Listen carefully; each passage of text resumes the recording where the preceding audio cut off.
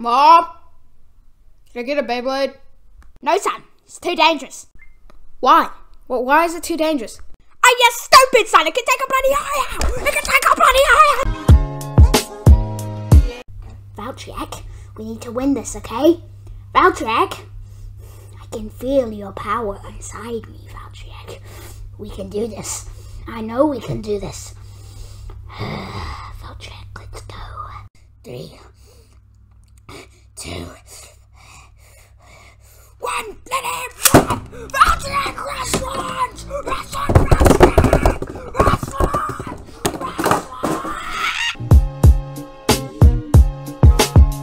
So guys, look at my new Achilles I just got. This is like the best Beyblade. It comes with I don't know, but it's a really good Beyblade, okay? Really good Beyblade, guys, okay? What is that? Looks like you got it from a $2 store.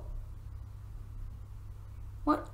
You didn't get it from there? You got it from an alleyway? Huh. I don't know. You beat me. Okay, no, you got hacks. You got aimbot. You got aimbot. Nah, you got aimbot, bro. Yo, nah, my launcher was broken. Nah, my launcher was broken. I couldn't do anything. Like, my launcher was, like, broken. Yeah, my launcher was broken. Like, how? You got aimbot. How did you have aimbot? Like, bro, how did you burst me? You barely even hit me, man. Like, I swear. Oh, no. Nah. You had a better bay than me. You had a better bay than me. Bro, nah, that's unfair. I want a rematch, bro. Fight me, bro. This is unfair. I swear. Fight me, bro. Okay? I will fight you, bro. Dude, you had a better bay. You had a better stadium. Yo, you got guys fattening. Yo. Yes, in fact I do, yes. Funny you noticed. So, the rubber in Fafnir's egg creates friction on the other bay, and while the other bay is losing spin, Fafnir can steal the spin. Now, it's not actually stealing spin, as that would be ridiculous. You see, the friction on the Beyblade is actually powering it up. Now, 2 hours later.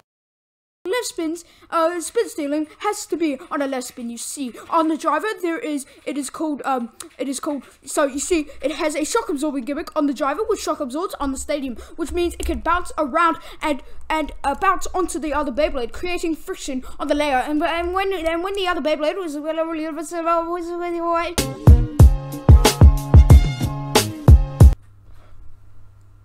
bro, why are all your Beyblades fake?